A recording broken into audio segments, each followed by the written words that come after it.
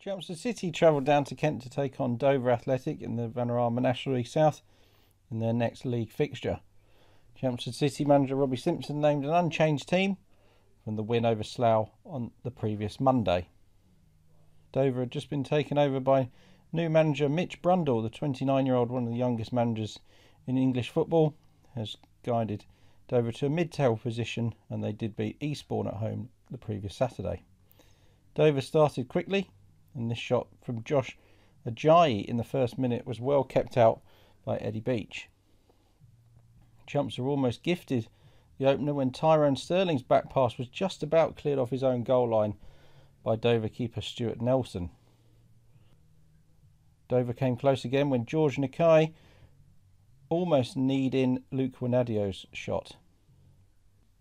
Jack Paxman, who's played against the Clarets 3 times since New Year's Day, hit this shot wide. Dover was strong in the first half and Nakai's shot hit the post. Lee Martin's header was ruled out for offside. Chelmsford had appeals for a penalty when Arsenik Krasnicki went down on his return to the Crabble. The referee said no. Once again, Ajayi was threatening from the left wing, and his shot was kept out by Beach with Wanadio's effort over. Into the second half, and Chelmsford attacked through Odie Alpha on the left wing, but his shot curled wide. Dave Winfield once again caused problems at the back post from a free kick, but former Dover player Cal da Costa's overhead was wide of goal. Left back Ben Brooks had an effort from a long range free kick. Stuart Nelson gathered comfortably. After Chelmsford won the ball back, Arsenik Krasnicki's through ball found Odie Alpha, whose lob beat the keeper and hit the side netting.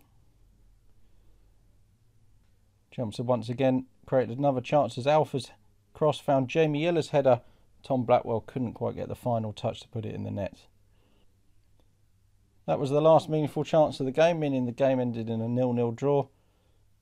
Both matches between the two sides ended goalless, and Chelmsford will look for a victory against fellow Kent club Tunbridge Angels on Monday night.